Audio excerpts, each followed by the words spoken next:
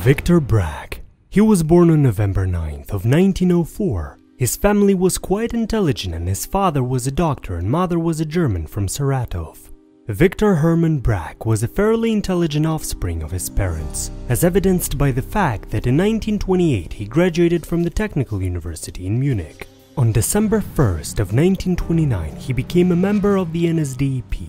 At one time he worked as a driver for Heinrich Himmler, thanks to which Brack's career grew extremely fast. As early as in 1932, Brack worked in the Munich center of the NSDAP, which became known as the Brown House. Victor Hermann Brack did not occupy the last position in the department, working as deputy chief of Adolf Hitler's and Philip Bohler's personal consigliere.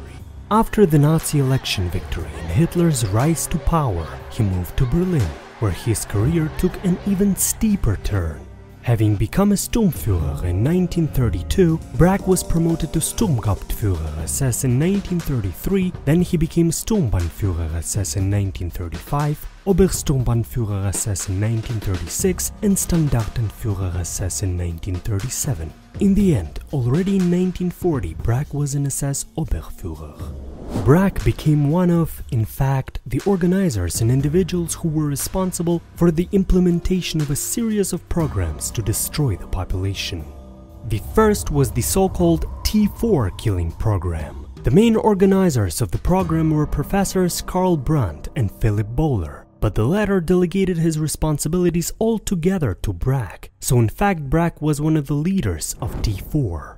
In the summer of 1939, Hitler personally ordered the preparation of a program of extermination of people with malformations and physical as well as mental disabilities. And as early as on September 1st of 1939, Hitler signed an order for a large-scale campaign of so-called mercy deaths.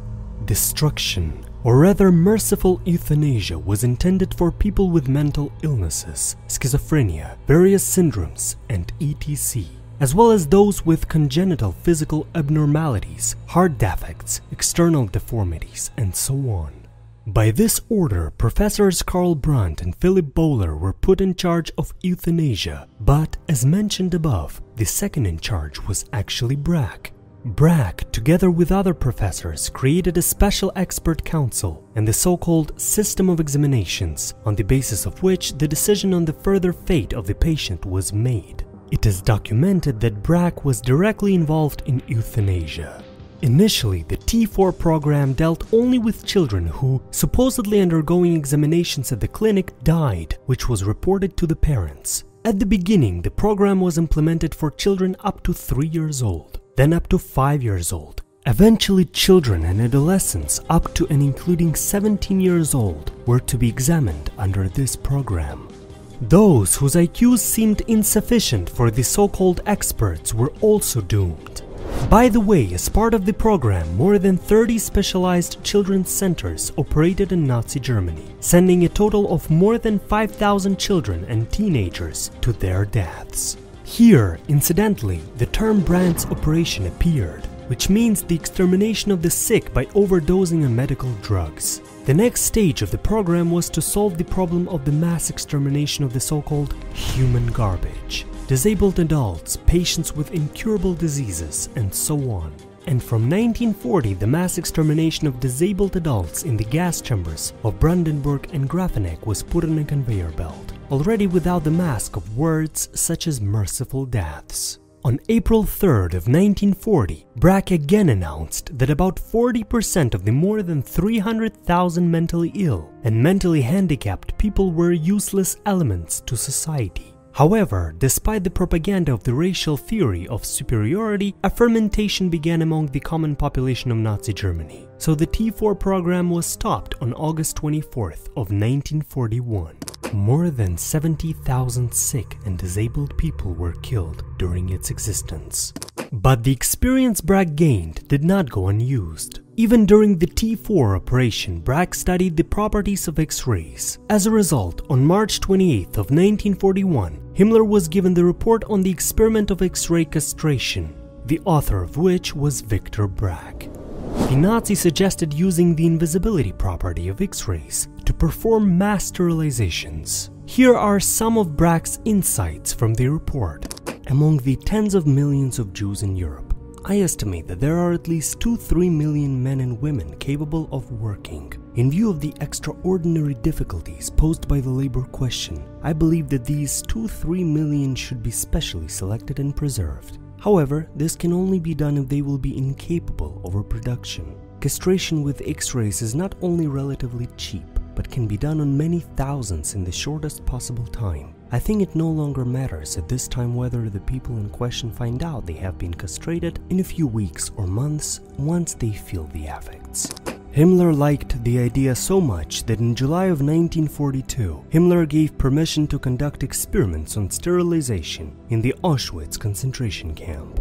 Brack's valuable experience was also used in the Birkenau women's camp, where Dr. Horst Schumann also began conducting X-ray sterilization experiments in the fall of 1942. And Brack himself and about 100 other specialists who had become skilled at killing people during the T4 program became active in Operation Reinhard, the extermination of Polish Jews, Gypsies and Soviet prisoners of war in Poland.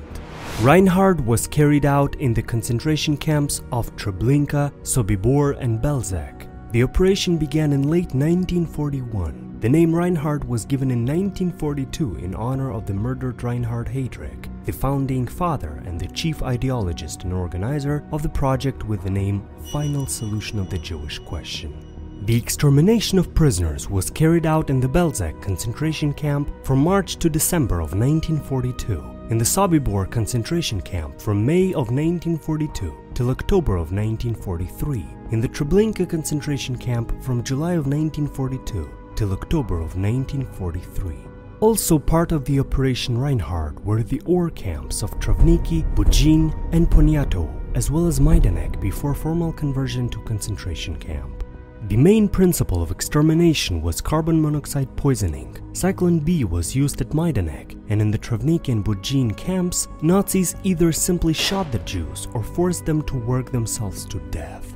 After Operation Reinhard was over, the camps at Treblinka, Belzec, Sobibor and Chelmno were completely dismantled and razed to the ground. The land was plowed, and Polish peasants then settled there. According to the most conservative estimates, about 2 million Jewish, Roma, and Soviet prisoners of war were exterminated during Operation Reinhard. Already in August of 1942, Brack left Hitler's cancellery, joining the SS Mountain Division, Prince Eugene, and in November of 1944 he returned again. After the end of war, Brack was sentenced to death by an American military tribunal on August 20th of 1947. The sentence was carried out on June 2nd of 1948 at Lenzburg prison.